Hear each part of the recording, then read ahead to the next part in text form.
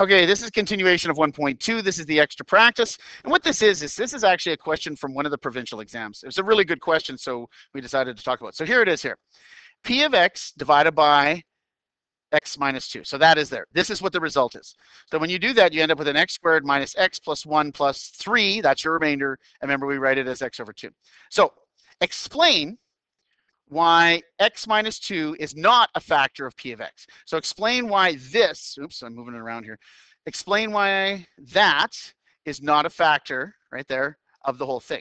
Well, what do we end up with? Well, if you look here, did we end up with something on the top? Yeah, we did. We ended up with a remainder of 3.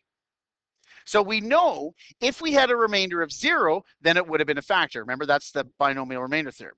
So because this ends up with a remainder of 3 right here, right, we know that that is not a factor. Oh, okay, that makes sense. I think that was worth like 1 mark on the provincial. So then the next part was determine the equation. So we got to go back. Well, what we do is we look at the original one. So it's x squared minus x plus 1 plus 3 over x minus 2 right there.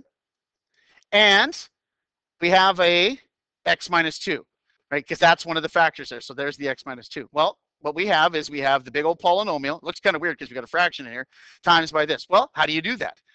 You guys know how to multiply, right? Distributive property. This x and this 2 goes with everything, right? So we take the x, multiply by everything. Now, the nice part about it is if you look at the last part here, this 3 over x minus 2 times x minus 2, oh, that's kind of cool. Those will just reduce down and you'll end up with a 3. So that's where we got our 3 from there. So you multiply everything out, then collect like terms, bang, and there we go. There's our polynomial there. Okay. So let's double check some work here. So another way to do it, so that's one way, or the other way is to go backwards and look at your coefficients there. So 1, -3, 3, and 1, there they are there.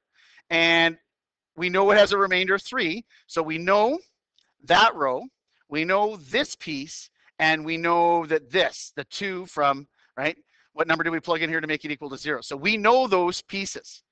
Well, now we can work backwards. So we had a 1. What was added to 1 to get it to 3? Well, that had to be a 2, right?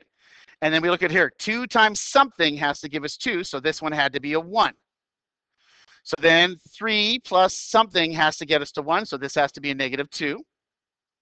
Then we go backwards, right? So this down here times 2 had to be -2, so we know it's a -1. And then -3 plus something gives us -1, so that had to be a 2. And this one drops straight down, and 2 times 1 is 2. Oh yeah, it does work out. So now what we can do is we can look at the main components here. These were the original, or the other pieces with the x squared with your remainder here, right? So this would have been x squared minus x plus 1, right? X squared minus x plus 1, you can see it right there, yeah. And the remainder of 3. So there's multiple ways to look at it. Both of these kind of would have worked in the way to set it up. Okay, so that is the extension 1.2, the extra practice.